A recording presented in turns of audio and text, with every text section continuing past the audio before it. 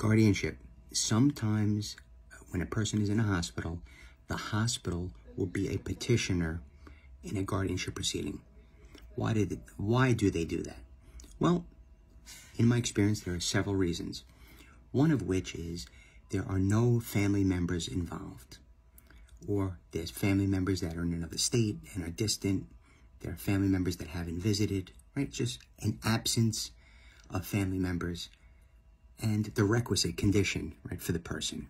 So if I'm a single person going into the hospital, well, the hospital won't be a petitioner in a guardianship case against me or on my behalf, really, because I am fully competent.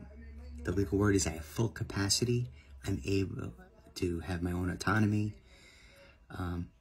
So those two things coupled, right? Family members aren't present and the requisite diminished capacity is there for the person.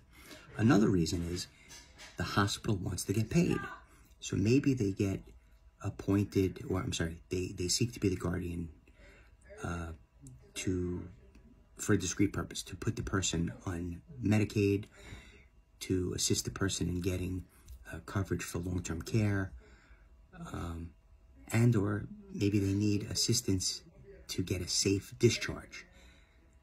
Again, lack of resources, lack of family, the person needs to go back into the community, and no one is there to assist the person. So those are some of the several reasons that a hospital might become a guardian, a petition to be a guardian. No. The hospital would not petition to be a guardian. The hospital would petition to have a guardian appointed.